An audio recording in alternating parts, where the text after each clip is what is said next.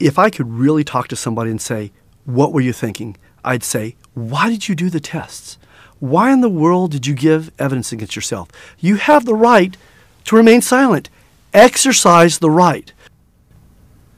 My advice to you is if you get stopped by the police officer is to give no evidence against yourself whatsoever. The only thing I'd say is, officer, I'd like to have my attorney present. He's going to tell you you're not entitled to an attorney. Fine. Officer, I'd like him to be present. That way, the only evidence they have going forward is that they smelled alcoholic beverage on your breath. That's it.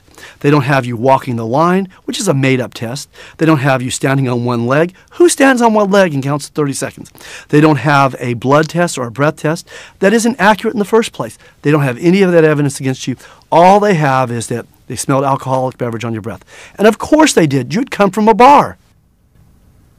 So now you've gotten out of jail and you call me and I ask you, what kind of test did you perform, or did you provide a breath sample or a blood sample, and you say no, and I'm going to reach out and give you a great big high five because you're the perfect client.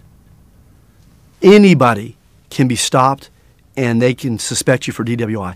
I've been stopped and arrested, and I don't drink at all. The officer pulled me over for doing 71 miles an hour in a 70 and immediately went into a DWI stop, and he said, how much did you have to drink? And I said, officer, I don't drink at all, period. And he immediately wanted to do the test. So I know that if it's happened to me, it can happen to you.